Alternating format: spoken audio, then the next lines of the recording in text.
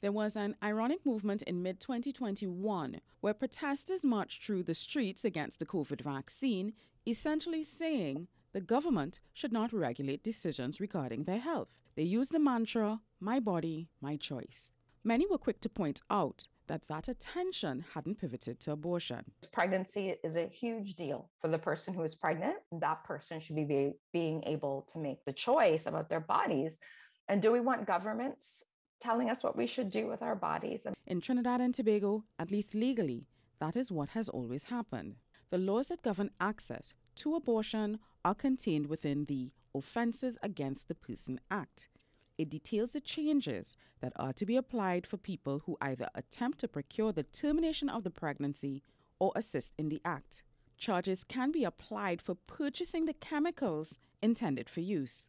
Termination is only permitted if the woman's life would be endangered by carrying the child to term or if it would severely affect her mental health, which means that local women do not have access to body autonomy and must be given permission from a medical professional to have a legal abortion.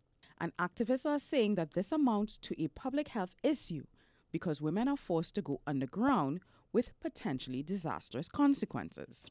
Botched abortions and women attempting to get rid of an unwanted pregnancy creates so much harm. It harms the body. It harms, physical and mental issues. And so we know that from that perspective, the arguments around public health and making sure that women and girls have access to safe and legal termination of pregnancy is essential. Lynette Sibaran-Sweet is a former chair of the Equal Opportunity Commission and former chair of Advocates for Safe Parenthood, Improving Reproductive Equity. She says biologically, a woman with childbearing capacity could become pregnant every month while living in circumstances where it is difficult to both carry or care for a child. Many women have sex in circumstances where they are not really in control of the circumstances of their having sex.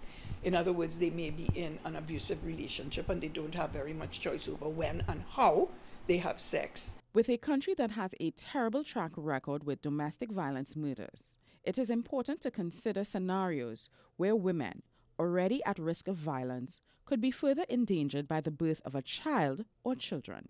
What was revealed is that approximately half of all pregnancies are terminated by abortion.